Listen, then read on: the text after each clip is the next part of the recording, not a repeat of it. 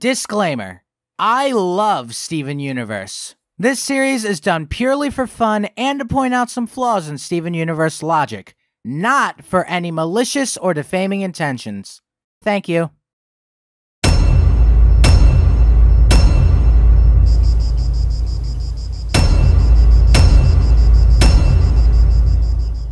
So after I finish writing my scripts, I like to visit the episode Steven Universe wiki page in order to pick up on errors I may have missed. For Gem Drill, however, this is listed. Now, I can't 100% confirm that this is true or not, as my Google searches have turned up nothing, and I don't recall seeing this error when I first watched on TV. Thus, I'm not going to add a sin for it, but I wanted to let you guys know in case it is true.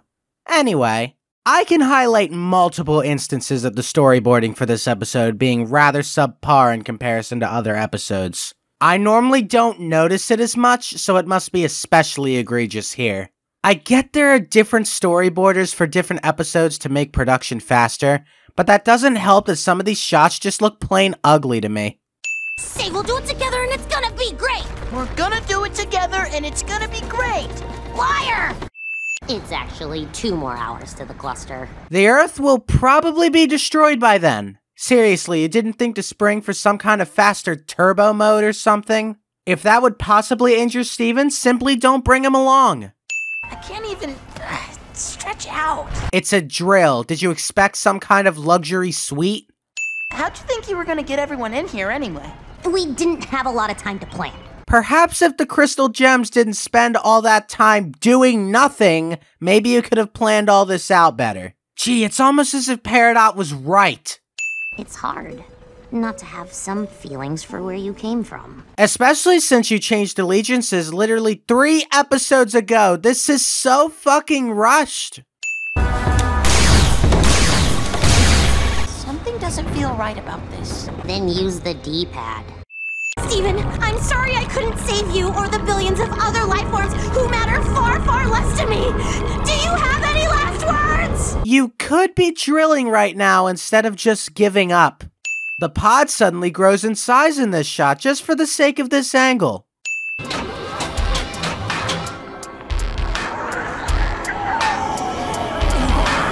You'd think if this was a matter of life or death, she wouldn't just be sitting there. Also, I never brought this up before because I never really thought about it until now, but what good did Peridot think a drill would do? Think about it, there's billions of different gem shards in the Earth at this point, right? With a density that big, surely Peridot would realize that a measly Earth drill wouldn't be enough to break through that many shards at once, especially if the shards can survive something like magma. And even if the drill was really the only option the gems had at that point in time, you'd think Peridot would try to account for the weakness of the drill's, well, drilling capabilities by upgrading its parts a little. Seriously, how did Peridot think this would work? Activating triple tip penetration mode! Oh fucking god.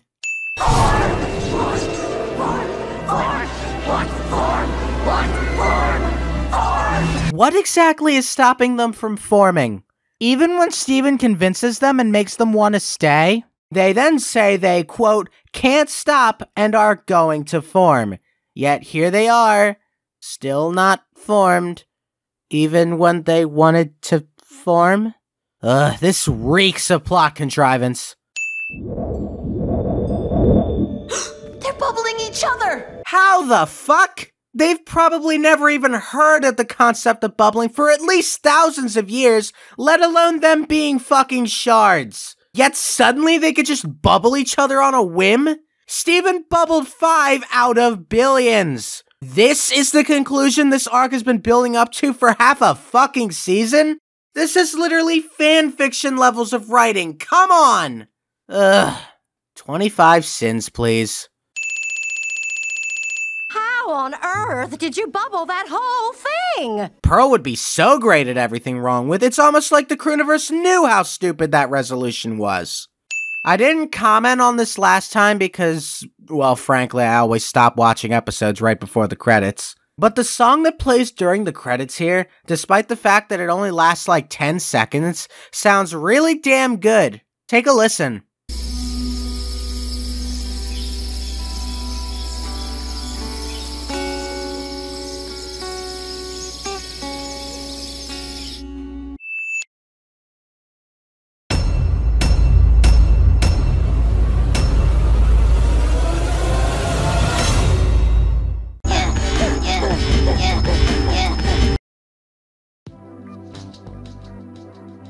Special thanks to my Mach 2 members, Bear Kawaii Desu, who wants me to say, 64, 64, 64, Zoo Lane. Caden, who wants me to say, Fortnite and trash is identical, they're just the same.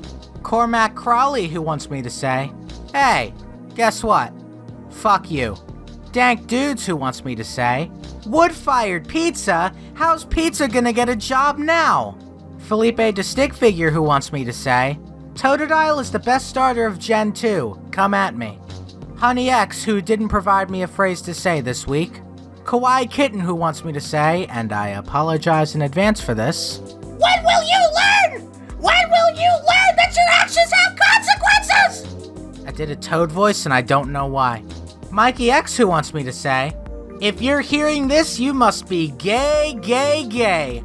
Octo, who wants me to say, 1 + 1 = 3 if you don't use a condom. Stay safe, kids. And Waluigi the Taco Stand guy, who wants me to say, Intel Core i3 is better than whatever Steven's GameCube is. I want to also say thank you to my Mach 1 members, Angelix8, Keefman Maximum Gamer, and Le Mercy. If you wish to become a member, click the join button down below and follow the on-screen instructions.